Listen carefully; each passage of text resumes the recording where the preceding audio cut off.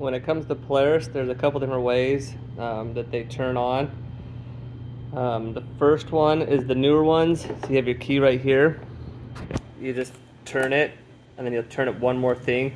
It's still like kind of a two-stage key, but some of the new ones you turn that a little bit more. On the older Polarises, there's this over here. You got your kill switch cluster.